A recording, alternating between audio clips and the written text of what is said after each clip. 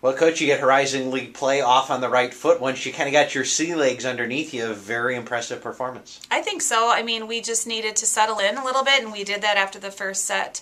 We were making too many unforced errors, and then that was the focus for 2, 3, and 4, and we did that. We did a real nice job of that, and this team fought back, was really efficient, and we were able to get the win. It's never easy to have to change setters in midstream of a season, but I think people that watch the match would never have known Hannah hasn't been setting this year. Right, and she did an excellent job. She was so calm and so good and did not panic whatsoever. She just did such a nice job running the team. Very balanced offense.